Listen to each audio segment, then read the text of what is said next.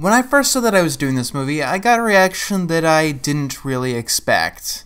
A lot of people say that they really liked this movie. And while that's fine, opinions are opinions, it made me kind of curious. This movie, the movie that most people seem to think is the worst DreamWorks film ever, has more people who say they liked it than, say, Cars 2. Then I looked into it. Shark Tale is one of the most successful bad movies of all time. It was nominated for an Academy Award for Best Animated Feature, but I don't put much stock in that. Back then, every animated feature was nominated for an Academy Award. Well, that's not entirely true. This movie was nominated over both the SpongeBob movie and the Polar Express. Yeah, I don't take the Academy Awards very seriously. This movie is based on a toy. It can't possibly be good. This movie is based on a video game. It can't possibly be better than this film, which strings together a bunch of Disney cliches into a very cliched story. It'll be decades before an animated film wins Best Picture, and it's going to be a film like Waltz with Bashir when it happens. But never mind accolades, what's more surprising is Shark Tale's profits. For what's known as the low point of DreamWorks, it was massively successful. It was even #1 in the United States theaters for 3 weeks. It was the 9th most profitable movie of 2004, and 2004 was not a bad year in film. It wasn't even a bad year for animated films, really. Not the best, but still decent. Then I took a look at it, and it all made sense. This movie is a lot worse now than it was when it first came out. You might have heard of this little trick, doing everything possible to be hip and relevant, and trying to cash in on current trends. This is essentially what every Seltzer and Friedberg movie does ever. Every fact about this movie just seems like a corporate cash-in. Not only did they make sure to put in whatever celebrities were popular at the time, but they made sure to make the characters look like them, by creating these unholy monstrosities. And I'll be getting into that in just a bit. Everything from the way that they talk to the suspicious fact that another animated film starring fish was released to massive success just the year before. And as such, this movie has aged. It's aged about as well as a bag of rotten eggs on a summertime sidewalk. I didn't like this film growing up, and watching it again, it is the most dated, pandering thing that DreamWorks has ever made. And let's start with what you've probably already noticed. The animation. This is one of the ugliest animated features that I've ever seen. Mainstream animated features. It's not because the technology was bad or anything. From a technical perspective, there's no rendering issues. The characters move like they should. But this movie massively fails in terms of aesthetics. Something largely independent of technology. The characters that we'll be looking at for the next hour and a half find themselves squarely in the uncanny valley. I said that Marjorie's mom's characters looked like they were halfway through evolution. It's the same thing here. The only difference is that this time it was intentional. As such, it looks worse than movies that technically have worse animation, like Norm of the North. But beyond that, there's the color palette. If you go back and watch Finding Nemo, you'll see that the color choices were amazing. They really pop, and they massively vary throughout the movie, making Under the Ocean seem very appealing. This movie decides to go with the greasy, grimy algae look, making anything that's not ugly horribly boring to look at. The world of Shark Tale through a pure aesthetic level does not look like a fun place to be, which in itself could easily kill an animated film. The ability to create whatever palette you want is one of animation's strongest tools, and when it's done properly, we get movies like Fantasia and Inside Out. When it's done improperly, we get Shark Tale. But you know what? DreamWorks is best at taking ideas that look stupid and going above and beyond with them. If anything, their company stands for not judging books by their covers. I thought that How to Train Your Dragon and Kung Fu Panda were going to be stupid and pandering going in, but they turned out to be some of the greatest not only movies in animation history, but some of the greatest series in animation history. So maybe we just have to look beyond the pale for this one. We start with the DreamWorks logo casting a worm into the ocean, who soon finds himself surrounded by a shark. Hi, I'm Lenny. Hi, Lenny! I look forward to hating you throughout the rest of this movie, because I hate pretty much all of the characters in this movie. Because they each find themselves portraying some of the purest forms of the character stereotypes that I hate. Also, this is just a minor nitpick, but I really hate Lenny's voice. You know that thing that Adam Sandler does where he makes his voice have a weird pitch to disguise it that makes it sound god-awful, despite him being in the movie supposedly being a selling point? Get a hold of yourself, man! This is no time to act crazy! Yeah, well, it's no less painful when Jack Black does it. Lenny is a shark who is a vegetarian, and he's an outcast because his refusal to eat animals. Considering the last movie that I reviewed, we're off to an amazing start. Rule of thumb, if you have a meat-eating animal that doesn't eat meat, your movie is probably going to bomb. It's just a little trend that I've noticed. Hey, you want to play a game? It's called Count the Product Placements. Literally 2.5 minutes into the movie and we get this screenshot. And then we get introduced into the movie's world. Okay, we're gonna talk about the first major problem with this movie. I know I'm jumping the gun a little bit, but it's a big problem that's gonna continuously come back throughout the entire movie. While watching this movie, I was constantly asking myself, why was this movie set underwater? Okay, I know why, but what story purposes did it serve? What did they really do with the world? Besides these stupid fucking puns. Good morning, Southside Reef. I'm Katie Current. Muscle Crow! Jessica Shrimpton! Todd Stewart! You get absolutely nothing. I mean, in these establishing shots, they try to give some jokes that don't really work, and they seem very lazy. And then we get nothing with the world being underwater. In Finding Nemo, the setting was integral to the story. In Harry Potter, the setting was integral to the story. If you're going to set a story in some place that isn't the real world, or our familiar world, the setting has to be integral. If not, you end up wasting time on establishing things that aren't important, and possibly confusing the audience. If you set Shark Tale in New York, literally nothing about the story would change. It would star Oscar, who works at a car wash, and accidentally kills a member of the mob, gets famous and hailed as a hero for that, and so the mob wants revenge. It's the same exact story. And if that sounds like a generic gangster movie, you'd be correct. Shark Tale is the most generic gangster movie in history, and they tried to hide that by setting it underwater. But that trick doesn't really work when they keep trying to make everything seem closer to a generic city than the ocean. So let's see how this generic movie introduces its generic main character. Hi, I'm Oscar. You might think you know, but you have no idea. Let's see here, you're a down-on-his-luck loser who wants to be a big shot, even though it requires a big personality to be famous, and you have no personality. Yep. You so broke, yo baloney had no first name. I thought I got this movie in English. I have no idea what he meant by that. So apparently this is referencing an old Oscar Mayer baloney commercial. Although it doesn't really make any sense due to the way it's written. Oh my god, Oscar is so poor he buys the generic brand of baloney. Wait a minute, they're fish! They don't eat baloney!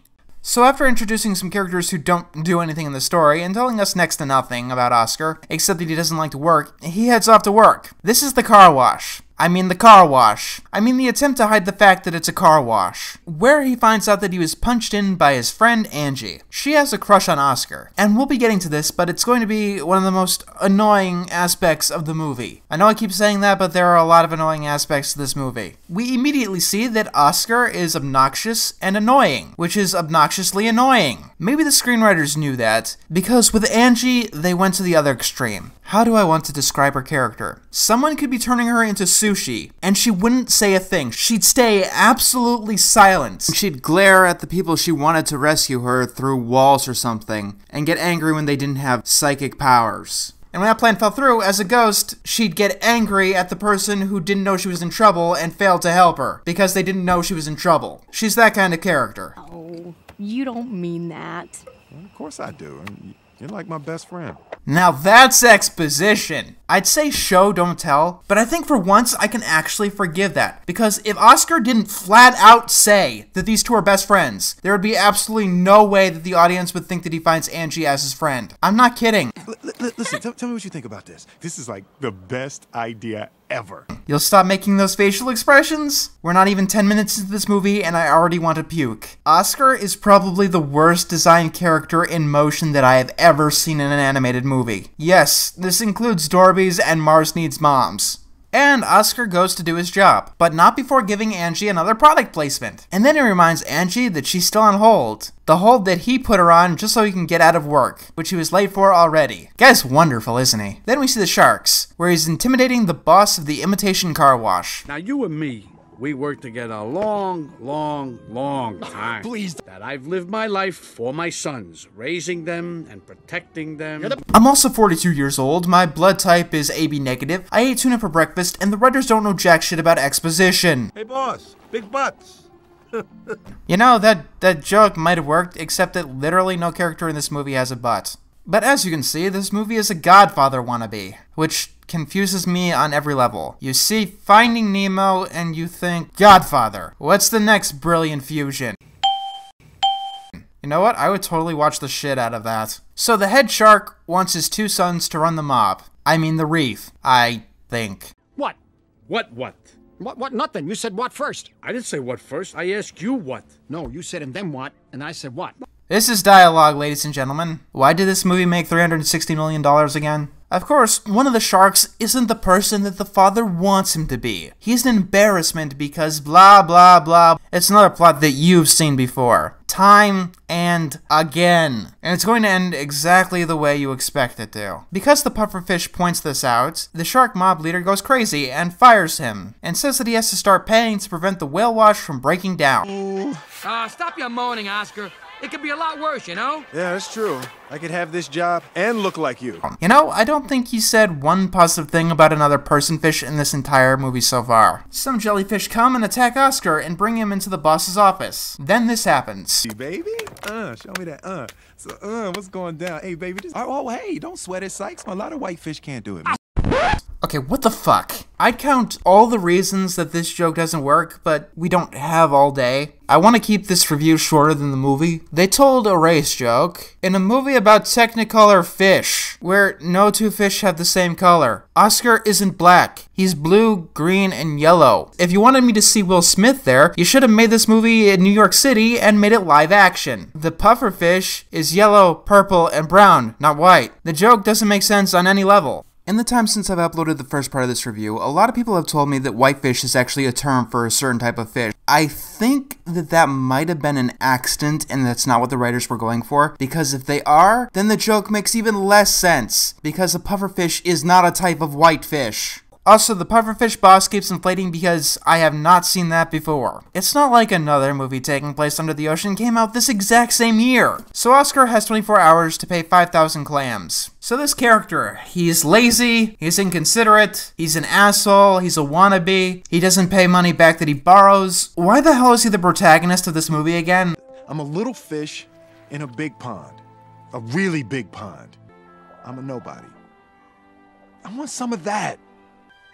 The top of the reef, where the somebodies live. I want to be rich and famous like them, but... You know, of all of the things that are dated in this movie, it's not the humor or the characters or the animation that's aged the most. It's probably the plot. After watching BoJack Horseman, I can never watch one of these I want to be famous pity party plots the same way ever again. Because what people in this movie don't seem to realize is that being famous is not an end goal. People who become famous don't try to get famous. They do things like write, or make movies, or make people laugh, and they connect with a massive audience. I mean, if you're famous for just being famous, then you're probably the joke of all of society. Fame and being a somebody is just something that comes with it. And if you think you can get famous by doing absolutely nothing, you're an idiot on multiple levels. I mean, people who are famous for being famous, they aren't exactly very successful people. They're the jokes of society. They end up in tabloids all the time. After this movie came out, we've been getting more and more stories of people who've had their stars burn out. They've lost relevance, their lives have been turned to hell. They've had to turn to drugs or this or that destructive behavior. We learned that Oscar's dad was also working at the whale wash for 25 years, and then he died. And Oscar wants more than that. And in order to get that, he has a very successful plan. He doesn't go looking for new jobs. He doesn't take chances. He doesn't try to learn new skills. His plan is perfect. He waits for fame to be handed down to him. In the meantime, he blows other people's money on get-rich-quick schemes. So yes, this movie stars that guy who lives on your couch and who won't leave no matter what you do. And she cares about Oscar. I don't know why, but... I want to be a somebody. Oscar, you don't have to live at the top of the reef to be a somebody. And to help pay off his debts, she gives him her grandmother's heirloom, a pink pearl. It'll get the money that he needs from Mr. Sykes. And guess what our hero does? The protagonist that we're supposed to root for and want to see succeed. He bets the money on a horse race. Excuse me while I bang my head against the wall. So Oscar has the perfect opportunity to be safe and comfortable and a chance to start over. And he blows it because he heard two random people, who might be crazy, talking about how the race is rigged. And he has absolutely no way to verify the story, and he just decides to go with it. If you think that this is bad, though, you should have seen what he did last week when he answered that email from the Prince of Nigeria. He is doing this with the money given to him through someone who he said, in his own words, was his best friend. This money came from an heirloom from this person's grandmother, who is presumably dead. Oscar is the most stupid and selfish character I've ever seen in an animated movie. He's more stupid than Norm, and he's more selfish than Buck Cluck. I don't hate him as much as Buck Cluck, because his idiocy usually only hurts himself instead of others, but it's a damned feat. Especially since this is his first scene after we get his backstory that's supposed to make us feel sorry for the guy. So, when it's said that this horse has the chance to pay out 1,000,000 clams, he gets the attention of Lola. You'll notice that the animators tried their damnedest to make a fish sexually attractive. Be right back, go into the bathroom. Now I want you to listen to the soundtrack here. Not too long because of copyright, but just listen to the soundtrack. She's dangerous, super bad. Better watch out, she'll take the cash. She's a gold digger. Wow. There's bad exposition. There's tell don't show. But they're literally telling us her character without showing any trace of it through songs that the people behind the movie didn't even write themselves, while looking at the most uncanny facial expressions that you can make an animated creature have. If that's what love makes people look like, then the species would be extinct eons ago. You got a name? You want to tell me what it is? See, you don't see how common it is until someone points it out, but as soon as someone does, you see it everywhere. Why does this love-struck blubbering annoy me? Because even shallow, lustful attraction is deeper than being tongue-tied. Because from a storytelling perspective, dialogue is a limited resource, and this is the equivalent of driving a coal-powered Hummer. Because it's annoying, because it makes me feel stupid for hearing it, because it drags the story to a screeching halt, because in a visual medium it tells us no information, except that the other character is attracted to them, which you could do with less distracting visual cues, because this has been overdone since the 80s. Shall I go on? Look, deep down, I'm really superficial. Yeah, the dialogue in this movie is excessively bad. Like, this might be some of the worst dialogue that I've ever seen in an animated movie. Just pointing out the stereotypes a parody or satire does not make. It's almost like they mixed up the character biographies and the plot synopses and just used that as the final draft. Also, notice how all the fish characters are standing up and framed like humans would be, even though the characters aren't really given an anthropomorphic design like in SpongeBob. It's almost like this movie shouldn't have been set underwater. I know I keep bringing that up, but I'm saying this specifically now, because Oscar's horse trips and loses the race. Underwater, and they bring this up. And he trips underwater. Who in the hell of it trips underwater?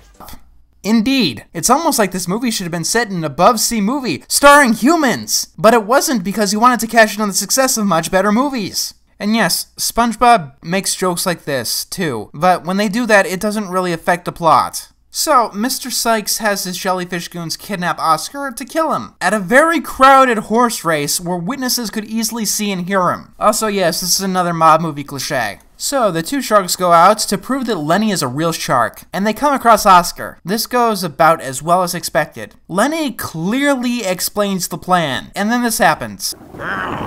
Look, I'm just pretending so you can get away. Now, when I turn around, you take off. Oh, no. No. What did I tell you? I'm sorry, I didn't get it. You want me to go now? What are you... Oscar isn't going to do one remotely intelligent thing in this entire movie, is he? I'm sorry, but this character is just too stupid. I get the point if this movie was supposed to be something like Beavis and Butthead or Wayne's World, but it's not. This character is supposed to be at least aware of his reality. His stupidity isn't the point. And that makes Oscar's endeavors very hard to watch. This leads to the other shark, Frankie, getting killed by an anchor, which Lenny immediately destroys, and he leaves, leading the jellyfish to think that Oscar killed the shark. Seeing this as an opportunity to get famous quickly, Oscar takes credit. You know how a lot of people hate the liar reveal trope? Not entirely sure, but I think this movie is going to follow that plot to a T, not taking a single deviation from it. So like a jerk, Oscar pushes aside Angie, and then he gets noticed by Lola. Sykes then places himself as Oscar's manager, despite almost killing Oscar and not really being able to contribute much of anything. Yes, he's the manager of a car wash, but that's incredibly different than managing a person, especially a walking disaster area that Sykes knows Oscar to be. They partner up, and neither of them are happy about it. So nothing about this makes any sense. Okay,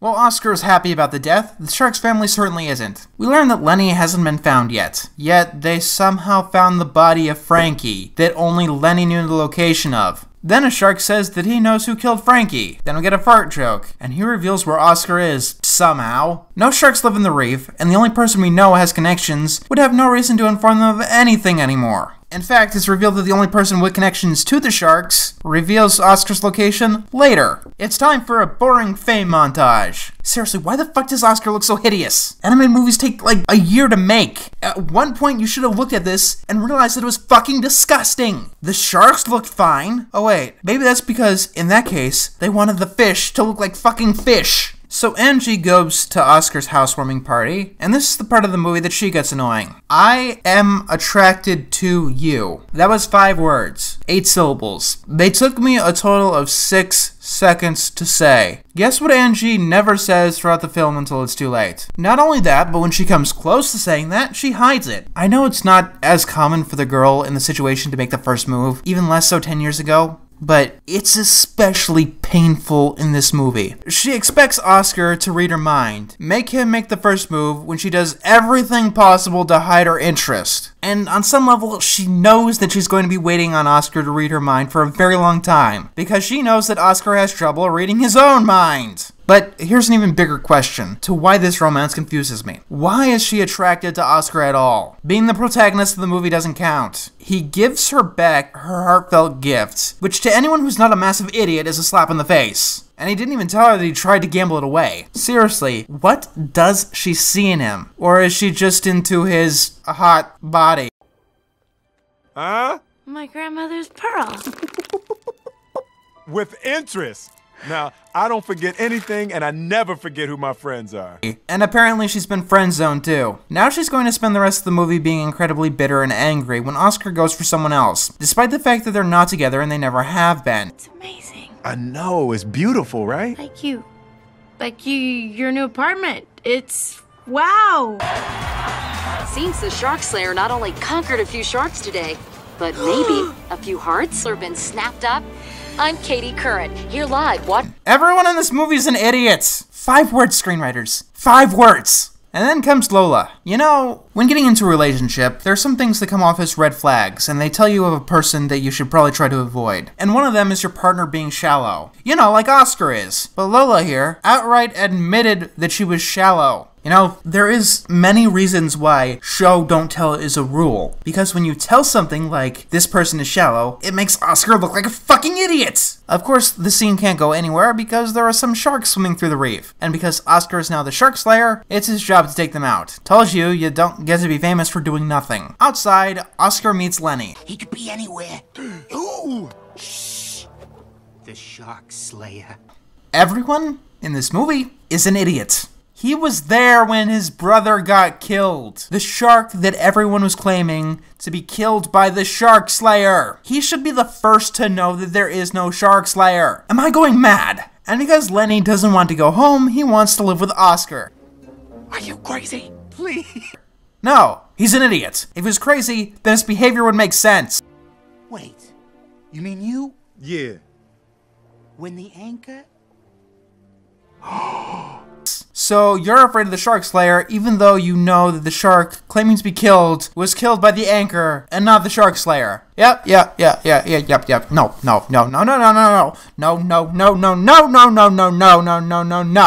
No. Go back and rewrite the fucking script. And because this is a by-the-numbers liar revealed story, Lenny takes advantage of the liar and manipulates him with the lie. Oscar, for some reason, goes along with this. Let me describe what exactly is going on. No fish would listen to a rogue shark. Lenny isn't going to hurt anyone. He's a vegetarian. And Lenny just said that he was an outcast and he couldn't go home. To Oscar's face. Yeah, everyone's a moron. Moron party, let's go!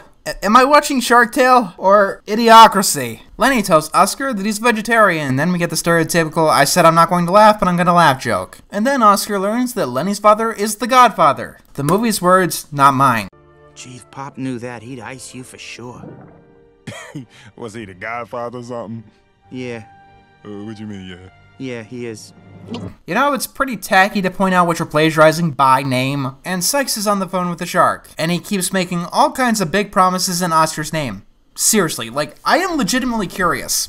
Why did Oscar let this guy be his manager? I've watched this movie plenty of times. Like I said, I grew up with it, but I could never figure out why Oscar let Sykes be his manager. Oscar never really liked working for Sykes. Sykes is a bad manager, not only because he's making deals with the mob, but he's also giving money to someone who never pays up. He gets Oscar into trouble, and oh yeah, he tried to have Oscar killed by his 2 jellyfish goons. And now, because of Sykes, the sharks are going to kill Oscar. If I didn't know any better, I think this was all just one convoluted revenge plot on Sykes' behalf, and he knew exactly what he just did. So Sykes leaves and— You don't want to do that. I don't? You have worked your way to the top. You don't want to go back to the bottom. I'd be ranting at how they tried to make her abuse seem comical, but all I can really see is despite staring Oscar in the face, she's not actually looking at him, and her eyes are going off in random directions. So when Oscar goes to check up on Lenny, he finds out that Angie knows about him. So the only reason that Oscar is keeping him is so that he can keep Oscar's secret, which he just failed to do. Yet the only reason he was able to tell Oscar's secret is because Oscar kept him. Excuse me for a moment. What were you thinking? You know what? I think that we need some visual representation to show what was going through Oscar's head at any point in this movie. Remember what Angie said. Remember what Angie said.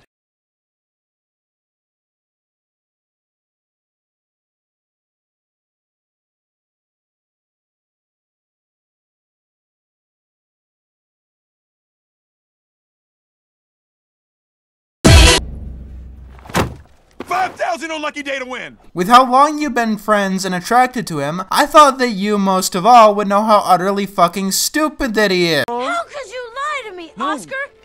Me! Don't take it personally. Come on, I lied to everybody. Like I said, there's plenty of reasons that there's this rule, show don't tell. It's not something we tell writers just because we want to be mean. It's because when you do something like tell us that, say, these two are friends, then it makes it really hard to buy when we're shown nothing but contradictory information. Sharks are coming to get me! And they should. You realize that that means they're gonna try to eat you too, right, dumbass? They're gonna eat the whole fucking reef. So Lenny and Oscar come up with a plan. Point taken. What's the plan?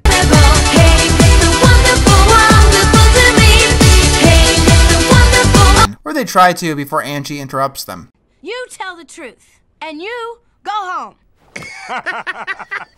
You know what? I see Oscar and Lenny's point. In fact, this is the smartest thing that they say in the entire movie. I'm serious. The only thing that's meant to be wrong and that goes against the plot is the most correct and right thing that they've said. Yes, in this movie where the lesson is that it's good to tell the truth, they made telling the truth the worst possible thing that they could do. You know how everyone loves Oscar and has made him really famous right now? And he's spending a lot of money given to him because of this, and he's doing all of these brand sponsorships and deals. If Oscar told the truth right now, he'd go to jail for fraud, and he'd be sued and lose everything he had, everything Angie had, everything his children had, everything his grandchildren have, for about 100 generations. Continuing the lie right now is the only logical option. Or is Angie in on Mr. Sykes' revenge plan too? Then again, their way of going about this is... I'm gonna be as stupid as Oscar by the time this movie is over, I swear. Here's the plan. Oscar is gonna fake Lenny's murder. The Godfather shark is mad at you because you killed one of his sons. The perfect way to stop this is to kill the other one of his sons and make him even more pissed at you with even more blind rage. Everyone's a moron. Everyone's a tool with this harebrained scheme. Everyone's a moron. Everyone's a moron. You can't handle the truth. You had me at hello. And it makes me want to scream. And because logic is dead, the Shark Mafia sees Lenny's fake death, and despite them having more numbers and knowing that Lenny isn't exactly the sharkiest shark out there, that intimidates them enough to run away. Hey, Lo. Seems the Shark Slayer not only conquered a few sharks today, but maybe... I'm sorry, but if you haven't said anything, especially with the intelligence of someone of a brick wall who needs you to talk very slowly and spell it out, I can't feel sorry for you or like Oscar did something indignant. Especially because she was the one who kissed him. He didn't kiss her, she kissed him. Ange, what is the problem? There's no problem. I don't have any problem. You know, I don't think you two are really communicating, and I'm no psychologist, but I think that's putting a severe hamper on your relationship. Just saying, you might want to be more clear with Oscar. Use your words. Just tell me, Oscar, because I'm curious. Why do you think she's interested, huh? Considering that she flat out said that she was shallow to Oscar, I think that he knows. And because Oscar is into her, that means that Oscar is pretty shallow too. Which once again makes me wonder, why the hell are you attracted to him? Do you think... No. This is who Oscar has always been, and the lies and stuff just unmasked it. When the lies go away, this is who Oscar will be. Oscar and Angie are people who value vastly different things. And you know, it makes me feel like these just aren't the right people for each other. Oscar belongs with Lola because they're just as incredibly shallow as each other. This is how badly they screwed up the romance in this movie. Or rather, how badly they screwed up with Oscar, because most of the problems of this movie come down to Oscar. I seriously don't know what Angie sees in Oscar. He's stupid. He's shallow. He doesn't get her signs. He's never there for her. He doesn't listen to her. He betrays her. He doesn't care about her gifts. Yeah, there's accepting someone for their flaws, but then there are also these people with no redeeming value. Honestly, I don't want these two to get together for Angie's sake, never mind Oscar's. Like I said, without the money, and without the lies, and without the fame, Oscar's still going to be the same stupid and selfish, awful person that he is now. So, Oscar takes a walk through Skid Row before he sees that someone is in his penthouse suite, and a party has started without him. Are there no trespassing laws in this world? And we see Lola trying to talk Oscar out of his funk. I don't really know what's going on here. And Oscar realizes that he's in love with the girl that told him that all of his dreams are stupid, and he should just forget them, and that all he needs is her. What's the matter, Angie? I thought you wanted people to read deeply into your intentions, even though you didn't want to say them. But honestly, looking back, that's what all of her dialogue sounds like. You don't need to be big and famous. All you need is the people who love you. All you need is me. And she communicates this through mind games, waiting for an idiot to fall in on her signs, when she should know him well enough to know that he's too stupid to do that. So Oscar tries to break up with Lola. Please tell me that that joke is as dated as the rest of the movie and no one finds that funny either. Then the next day, he finds out that the mob kidnapped Angie, the girl that he only decided was his girlfriend with himself the previous night, who was pretty much invisible to him every other time. Then Sykes learns that Oscar is a fake, and they go to a sit-down where everyone is afraid of him. Then the shark godfather comes in, showing that they've got Angie. So apparently it was Lola who went to the sharks, without, you know, getting eaten. Why does this movie take place underwater and starfish again? It does literally nothing but hurt the movie. And then Oscar tries to bluff them out by having Lenny eat Angie. And because eating fish, a meat-based product, makes the meat-eating shark throw up, you know where this is gonna go. So Oscar keeps going on, bragging and gloating because he's an idiot. And this reveals that it's Lenny. Whoa, whoa, whoa. Hey, boss, it's Lenny. He was wearing a disguise so we wouldn't recognize him, but now he's not wearing a disguise. You know, they're telling us what we just saw. It's not a joke, right? Stating what's going on screen. It's not a joke. If that was the case, my videos would be hilarious, wouldn't they? Or did you think that if, for 1 second, you actually showed something instead of outright told the audience, they'd be too stupid to figure out what was going on? At this point, I could believe either. Listen, it's not his fault. This is between you and me. What did I ever do to you? You probably ate a ton of his friends, family, and neighbors. Your crime net ran his town and his place of work. And when Oscar couldn't pay the debt that you set forward, someone tried to kill him. That's just a short list of what you did to him. And now we get into a climax. Thankfully, that means we're almost done. Oscar lures the shark godfather to the whale wash and gets him trapped. Or not. Lenny? What are you doing in there? Sorry. It's funny, he's stupid. Then Oscar traps the shark godfather. So then the crowd comes to hail Oscar as a hero. Now that he has finally actually managed to defeat a shark, he's going to say that he can't fight shark. Stop! I am not a real shark slayer!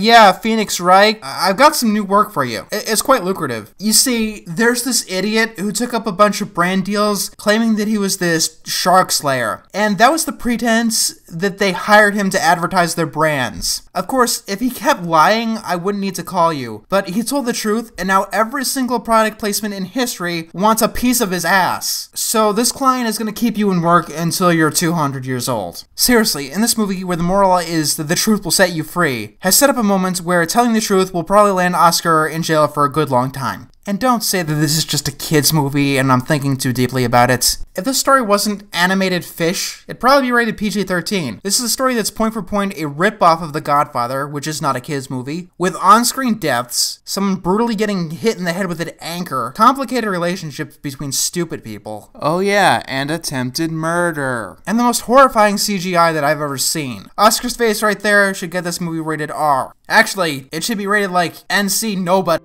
I wish I knew now what I knew then. I still don't think that Oscar has the capability to know anything. And after all of this, and after all of the abuse and the ignorance, he still gets the girl. Look, I can understand why Oscar might be attracted to Angie. Sort of. But why the hell is Angie still attracted to Oscar? Maybe there's a reason at the beginning of the movie, but after everything he did, after betting gifts on horse races, after ignoring all the signs, after having her swallowed by a fucking shark, why does she like him now? Because he's no longer lying and now he's happy to work at a dead-end job for the rest of his life? Young love. Young, stupid, divorce in 5 years love. Oscar, excuse me, Oscar? You've lost everything you lied so hard to achieve. Tell me, what's next for you? Ooh, the first lawsuit is coming from I mean Coral Cola. That should be an interesting one. I hear their legal department is feisty. Seriously, don't be a lying asshole. It's one of the oldest morals out there. There are ancient mythological stories about liars getting their comeuppance. How do you screw up the most basic, cliched moral of all time? Is Shark Tale the worst movie ever? No, it has a few problems that just grate on you as the movie goes on. The biggest problem is that it's largely cliched and that Oscar is a moron. You've seen every part of this story before somewhere else. And you've seen the parodies and satires of them too, to the point that even they're beginning to be cliched. And this cliched plot is marred by stupid writing and stupid characters. This is why a lot of people don't like DreamWorks. Not this movie in particular, but all the stupid, in-your-face tropes that this movie uses. Speaking of that, you know when Pixar made Toy Story, they had a problem with Woody. He was too much of an asshole in the earlier versions of the movie. So do you know what they did? They rewrote it and made new versions. I don't know why they didn't rewrite this one in a few times. It could have been decent. Sure, the animation wouldn't have really held up, but at least the story could have. Oh wait, I forgot. If they took time rewriting this movie, then Finding Nemo wouldn't be relevant anymore, and there'd be no more reason to make this movie at all. Dorbies, everywhere I look I see Dorbies, rolling to and fro I see Dorbies, why don't they go away? Hey, how do my nuts taste? Can a brother my complexion roll in your direction? I'm gonna have your baby, Jamal. We ain't always finna be bench warmers. I got real potential. No, you don't. Ah.